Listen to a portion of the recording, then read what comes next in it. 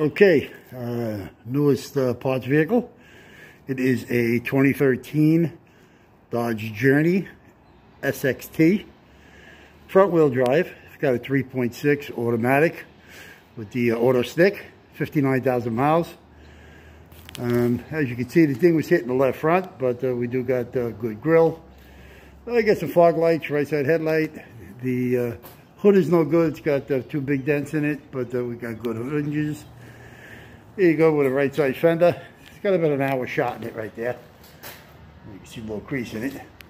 Right side mirror is power heated. Okay, right front door. It's got a couple little dings in it, as you can see. Okay, that's a power window, power locks. Right rear door is no good, so you got a good regulator and good privacy tinted glass. Privacy tinted quarter glass. Okay, good right side quarter. Here's the wheels. They're 17-inch, 10-spoke alloys. We do have 3 of them. 2 right sides and a left rear. It's got a roof rack. It's only the black rails. Rear bumper's no good. It's cut. You do got a right rear tail light. These are LEDs. And I got a perfect hatch. Heat wiper privacy tint. There is no camera, but it does have the LED tail lights in it. Real nice and clean. Got a good left rear tail light, again LED. Here's your quarter glass, left to rear, privacy tint. Good left rear quarter. Got 2 little small dings in it. Actually, 1 ding. The other ding is in the gas door. You got a left rear door, power window, power lock. Left front door glass. Obviously, you can see that the door is no good. Outer handle in the handle. Good power heated mirror. As you can see, the thing was hitting the left front. Took out everything, suspension and all. Nothing good on the left front. No light, no nothing. There's a big gap in it. Do we have the air cleaner, radiation, washer bottle. There's your fuse setup. Here's your computer. Okay, that's the power setup there. Power supply, whatever you guys want to call it. Fuse box, all integrated. Radiator bottle, power steering reservoir. Okay, let's get inside the car here. First off, we'll go to the back. Okay, these are fold flat, 60/40 in the second row seats. Nice clean seats. And the third row seating. Nice bench style seat back there. You see all over the place they are. Okay, second row seats, like I said, are good. Front seats. These are black cloth. Front is a 6-way with lumbar, power, tested. I tested it, I sat in it, I moved it back and forth. Right side seat is a manual seat. It is the fold flat. Okay, automatic headlight with the dimmer. It's got fogs.